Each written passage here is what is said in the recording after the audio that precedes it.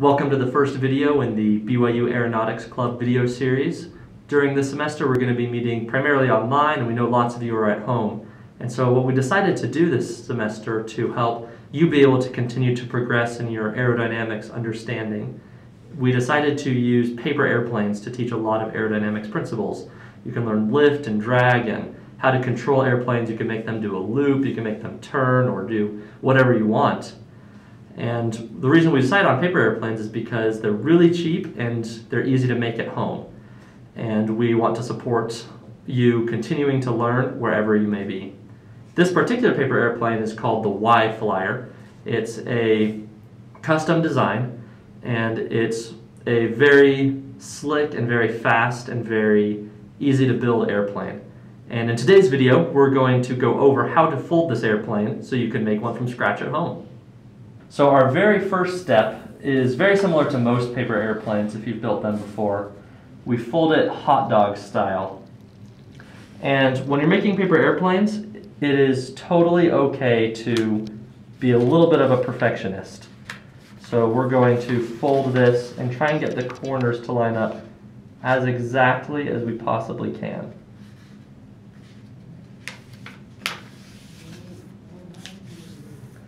After we make that crease, we kind of check, make sure that the corners did line up well, and we open it up again. And once it's open again, you take these corners and you fold them in a triangle right up to the crease. Not over the crease, but as close to the crease as you can get.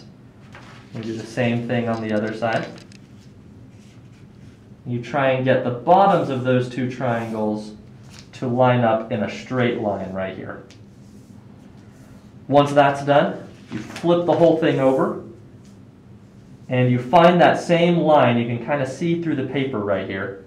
And once you see that line, you want to fold on that line so that now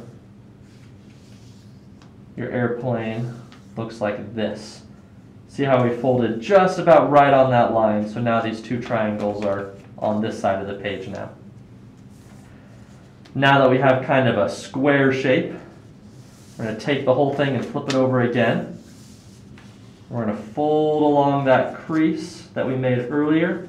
And this doesn't really do anything per se, other than make sure that everything's lined up.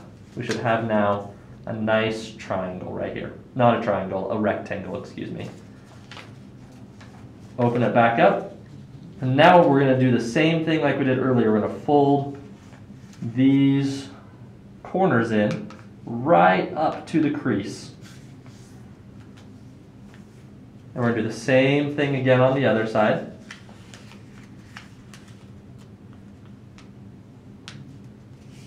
And if you realize that it's imperfect or not folding quite like you expect, that's okay. You can kind of force it into place.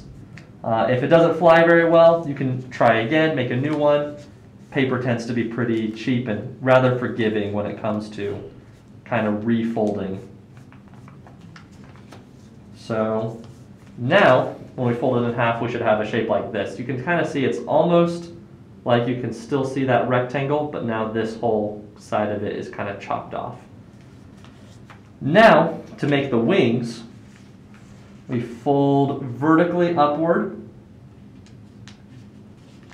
and you want to make sure that the back you fold straight up so that in the back it's a straight line all the way. We've made one wing, and now we're going to do the exact same thing and try to line up the top corners, everything right up with each other. Usually they won't line up exactly at this point because you've made so many folds, and mine also don't line up exactly. But with our wings folded up, we should now have this shape. And you can see it already looks like an airplane. However, to add some extra stability to this airplane, we're going to fold it again like this, and we're going to add little fins to the back. Fold up, oh, this is maybe ½ an inch or so. Just folding straight up like that. And then we're going to do the same thing on the other side. Try to get those fins to be in line with each other. And now you have an airplane. If you notice that the airplane tends to dive after you throw it, you can pinch these back ends up just a little bit. We're going to talk more about that in our video about controlling airplanes. But yeah, you've got a great airplane. So go ahead and go make it, and we wish you luck.